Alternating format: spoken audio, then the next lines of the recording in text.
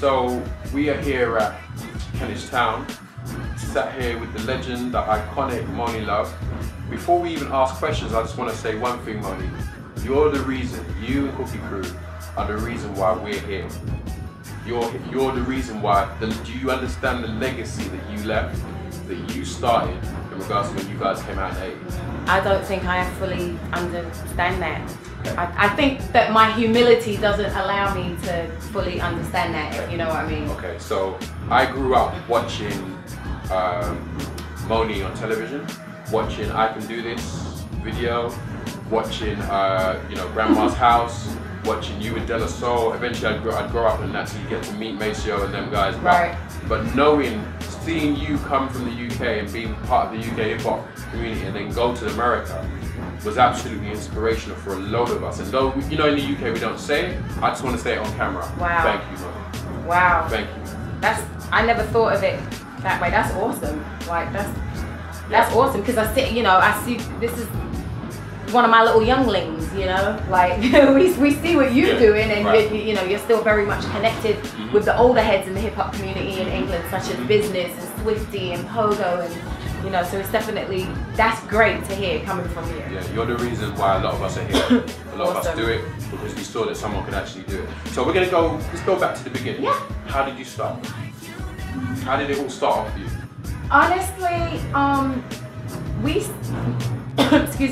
we started simulating, gathering ourselves together, North London, West London, East London, South London, gathering ourselves together and forming crews in different areas of London and simulating what was going on in the United States. And we were simulating it based on what we were watching on wild style movies and breaking and Beat Street and these sorts of things. And we came to understand what was going on in the United States with the emerging hip-hop culture and hip-hop music genre.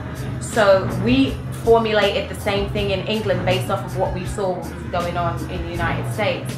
And we had real live crews in every corner, in every pocket of the country, and it's spread out. So it's spread outside London, it's spread into the suburbs, it's spread into Paris and Italy and everywhere. And it wasn't just people rapping, it was people breakdancing, it was the graffiti, it was the whole thing. The culture is what evolved. The culture is what we formulated. We took a page out of the book of what the cultural explosion of hip-hop was happening in the United States, and we created a pseudo world here, completely formulated of what was going on there. So it was all aspects of hip-hop culture. The music is just a fragment of it. So you had the MCs, you had, honestly, if I'm honest, we were all breakdancing and body popping first. Cotton God. Yeah. We were all breaking and body popping first. We were either in Charing Cross Tube Station, breaking, popping, or what have you, in Covent Garden, right? We would go to Spats on Tottenham Court Road, where Tim Westwood used to play on a lunchtime on Saturdays for like 2 hours, right? But that's all we had, so we went. Then when shows would come to the country and play at places like Town and Country Club, which is now the Forum, or Electric Ballroom, we would go to those places and dance and battle each other, and it was really for real. And then as anything evolves, it evolved into some of the breakers became DJs, like Business, like DJ Cutmaster Swift. They were bona fide B-boys first. And then they evolved into DJs. Body Popper, pop locking, evolved into being an MC. Pogo, another DJ from breaking, evolved into that. Do you know what I mean? So it's like we all evolved into, and that's not just us. Everybody in the hip hop community, that followed the culture, branded off into something else, some other area still related. So, thank you, Monie. So moving on, your first hit, which was for me was I Can Do This. Right. And then obviously, you had It's a Shame and all those things. You moved to America. What happened? How did that feel to be accepted? Oh. And because you started the legacy of seeing collaborations like you on Buddy and the Ladies First record we have to talk about. Right. basically wanted to be respected by everybody that I looked up to. And in order to do that, I felt like I had to throw myself in the lion's den. So I was fortunate enough to have a split deal, which created the circumstance for me to do that. And half of my album was recorded in England under Chrysalis Cool Tempo, the label I was signed to. And I had a joint venture deal with Warner Brothers. So half of my record deal was also with Warner Brothers for the United States and Canada. So when I went to the US to record that half of my album, I had already become acquainted with the Jungle Brothers and with Queen Latifah from when they previously had come over with Funkin' Klein. Do you remember Funkin' Klein, Dave Klein, that used to bring all the acts over? He was like the ambassador, rest in peace. He was the hip hop ambassador that would bring groups from the United States over to England to perform, and we would all pack a little hole in the wall called Dingwalls to see these shows. Exactly, okay? And it was the coolest spot ever. Like we didn't care about fancy decor and stuff like that then. All we cared about was that, oh my gosh, there's the bill that's on tonight at Dingwalls. Oh, what is it? It's True Mathematics, Chill Rob G, Queen Latifah, and the Jungle Brothers. You know what I mean? So we was just like, oh, in there. So how did the song with Latifah come about? Because that to me is a monumental. Latifah and I met that night at Dingwalls. Wow. That night at Dingwalls, Latifah and I met and we struck up a friendship. The song Ladies First is not in today's collaboration standards as one person's manager calling another person's manager like these artists should do a song together and blah blah blah. The song Ladies First is a real live depiction of friendship on record. That's what it is. Honestly, I haven't spoken to Latifah in a good 2.5 years. No, more than 2.5 years. A good 8 years or so. When she went to Hollywood, and I'm not saying that to say, oh, she went to Hollywood. Life separates you. Yeah. I have 4 children. Sometimes I can't keep up with whether I washed this bag of laundry or if I didn't.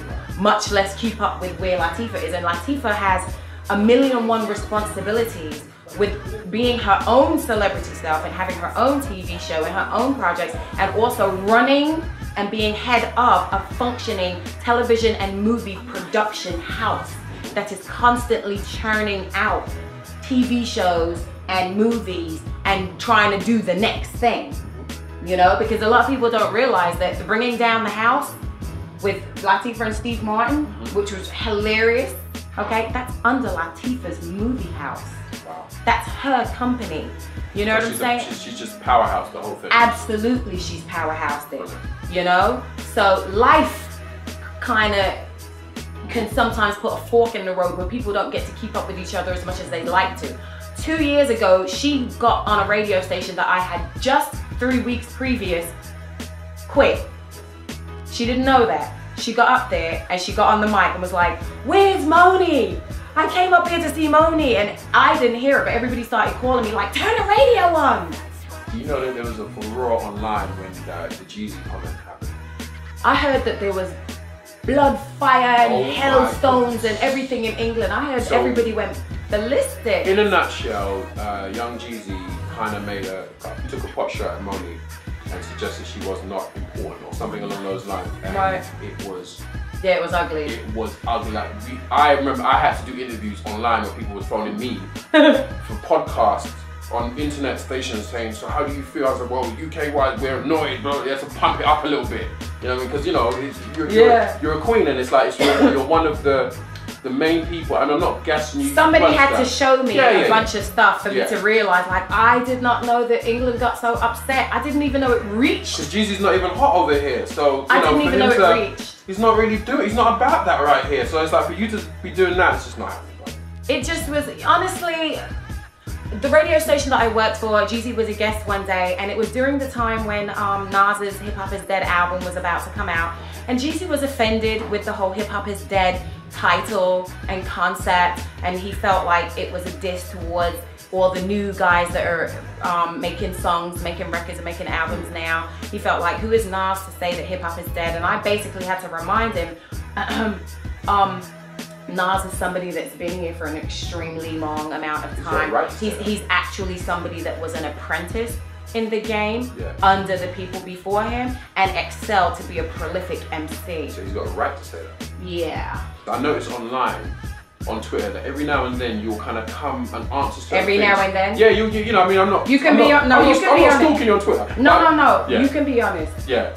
I speak my mind a lot. You speak your mind. That's where I was going. I was trying to. Yeah, you can be honest. He was being very gracious and say sometimes. No, you can say it. Yeah. I go in. I know. You go in, and one of the things I really like about you going in is you really make a point of highlighting that, yo, this thing's going in the wrong direction.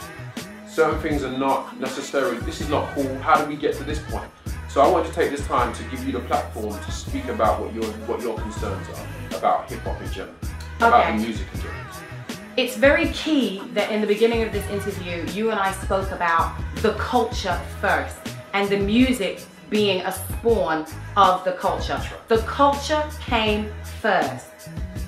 Always remember that. So when you get to a point where the culture is now something that's not even referred to anymore and people don't know it, don't remember it, don't try to go back, because these cats, a lot of them, minus the exceptions such as Kendrick.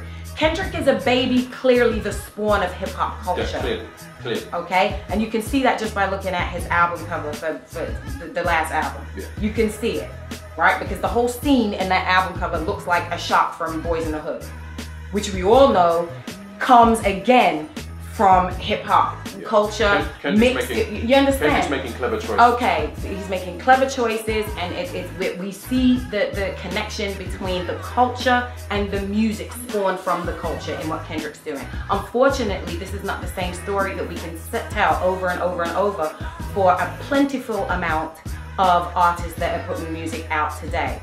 Now, with that being said, doing music or doing anything that is completely unrelated to the culture from that of which it comes from is like carrying an empty water bottle. There's no water in it. You got the bottle, which means you got the idea. But when you're thirsty, you're but done. there's no water in it. There's no water in it, and water is the source of life. The culture drives the authenticity of the music. In any music. In any music. Okay? When you saw an explosion with the grunge movement happening at the top of the 90s with Nirvana and with Soundgarden and with all of these groups that came out of Seattle, that was like one big one big melting pot of artists that were sitting around each other, feeding off of each other, and it spawned a revolution within music. Progressive rock, it changed the face of progressive rock forever, right? Hip hop is the same thing. So therefore, you cannot make hip hop music if you do not fill the water up from the well of hip hop culture. There's no easier way I can say it. Thank you, Monie. We got to go now. But yeah. Quickly, we'll ask you, what's next for Monie? What's next for Monie is an EP, more touring, and bringing more friends back too. Cool. This show today is just the tip of the iceberg. Okay. So more friends. Cool. All right, Kane's gonna actually be here in May. You make sure you come interview Kane, right? All right? And you tell him I said that you are supposed to ask him 50 million questions. You're gonna ask him about the hip hop questions about yeah, ask him about how he felt about Monie when he was younger. There you go. Do that. All right. Thanks. No problem.